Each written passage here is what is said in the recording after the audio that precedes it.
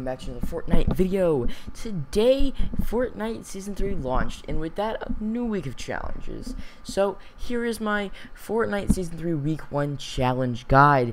There will be timestamps in the description below for each individual challenge, so let's get started. The first challenge, which is damage. So the first challenge is damage loot sharks at Sweaty Sands. Now, this challenge is actually very hard. All you need to do, though, is hop into a pub or a Team Rumble match and land at Sweaty Sands. Once you're there, loot a few chests and get some weapons. Once you've done this, go out and look for sharks to shoot. If you're not finding any, try to go going in a boat, because they actually chase boats and stuff, and you can try and draw a shark from like a different POI that's just salty, and then bring them over. There's also a bunch of sharks at Risky Reels, or like the underwater Risky.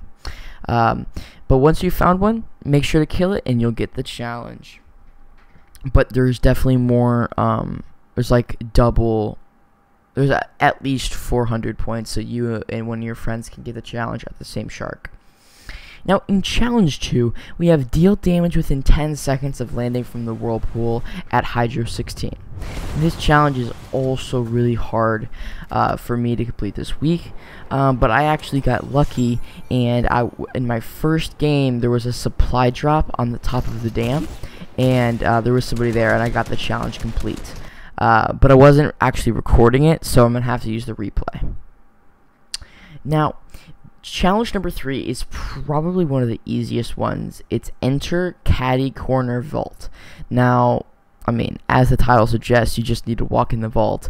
I opened the key, or I killed Kit and opened the vault, but you can just walk in, show up late to the party and stuff.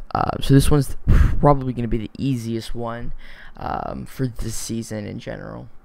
Now for challenge number 4, we have find gnomes at Homely Hills. This one is actually like rather simple. It's probably the next simplest one after enter Catty corner vault.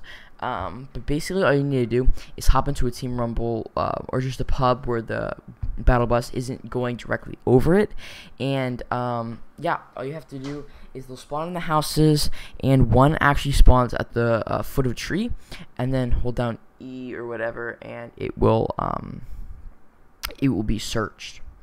Now, coming in on challenge number 5, we have search chests or ammo boxes at Rickety Rig.